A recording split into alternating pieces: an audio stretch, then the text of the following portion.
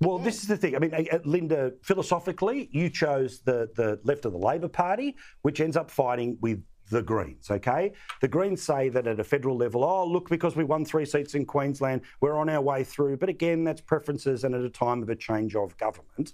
Again, I just think, let's not put a stake through the Greens' heart and pretend, ding dong, the witch is dead. It ain't. The vote is exactly the same as it was 4 years ago, and they have thousands of people that they think can mobilise at a federal election. But the reality is that Labor in Queensland is a lot leftier than Labor in Canberra is. So do the Greens have a different offering when they're going up against, yes, a left-wing version of the Labor Party in Albo, but not as far left as they are?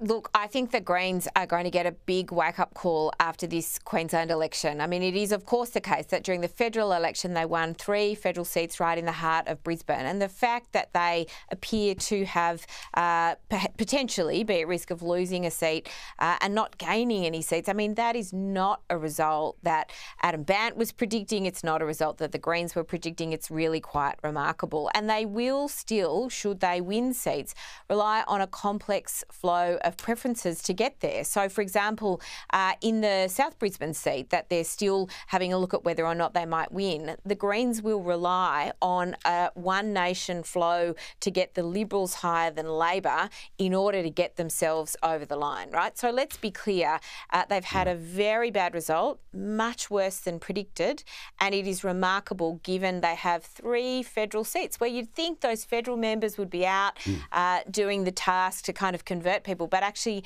they're not doing that and being completely ineffective. And I think this is a powerful message for the Greens. When you continue to attack Labor, when you block progressive outcomes like more housing for housing affordability, when you attack the Labor's environmental agenda, as if he was agreeing. You go backwards. Free lunch, free 50 cent this. Come on, I mean, like he had adopted great Labor cost of living policies. They're not Greens policies. They're great Labor cost of living policies. Breaking news: Albo's going with free lunches to the next election.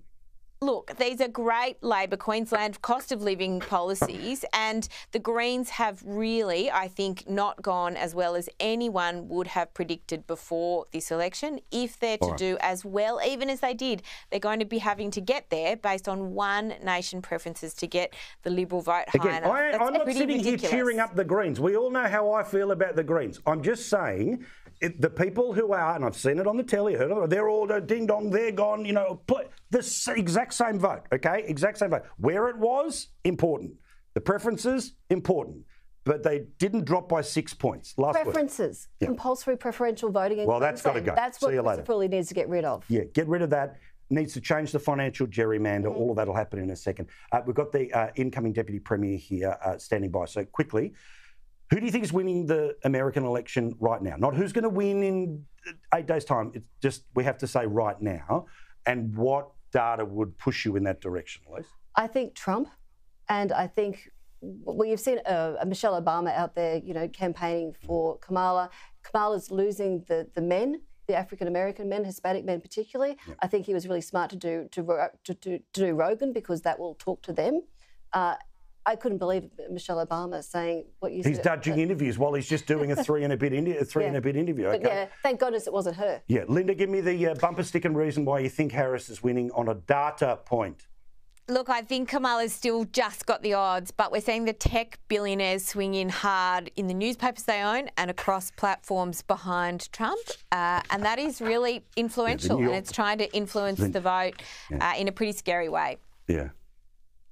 Yeah, what about 51 intelligence agencies pretending something that was real wasn't? But anyway, I get it. I'm not rubbing salt in the wounds. Be a good friend, be a good friend. The Iraq Thank you, War. ladies. Do appreciate it.